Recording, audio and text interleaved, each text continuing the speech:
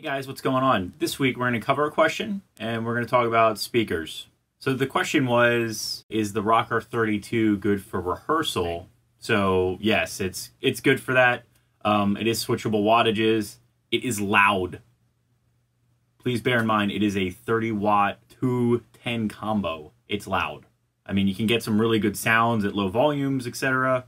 You can switch it down to half power, which is 15 watts, which is great.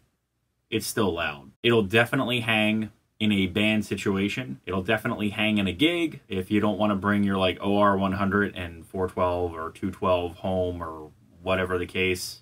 Leave that at rehearsal or use that to gig with and play the Rocker 32 otherwise. Yes, awesome.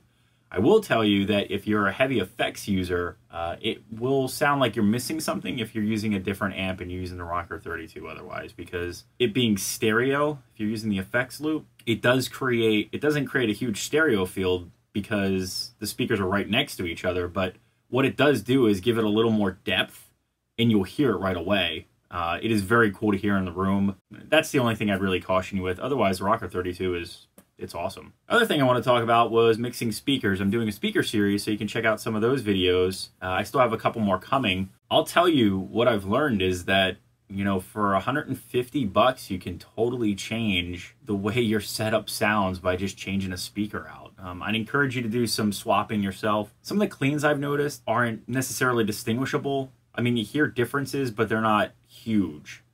Where you really hear it is on the dirt channels and you start overdriving things. The differences are dramatic. I mean, the compression, what that high-end sizzle is versus the smooth mids, and even some of the lows if you're using a G12H30, you're definitely going to hear some crazy differences when it comes to the dirt channel, but I think mixing speakers is awesome. So definitely check out those videos. If you haven't tried to mix speakers, definitely try it. Like the V30, G12H combos. I really like the creambacks mixed with the V30. I haven't decided if I like the H75 and the M65 together. H75 and the V30 are similar, but not quite the same. Definitely a cheap tone fix overall. So if you don't like an amp, I'd encourage you to try swapping the speakers. I think one of the more enlightening things I have found over the years is that Mesa amps with greenback speakers actually sound pretty good. The mini rectifier with a 212 open back with greenbacks, oh, that's a good time. That sounds really good. I was extremely impressed with that. But anyway, happy experimenting. I hope I answered your question. If you have a question, please leave your question in comments below.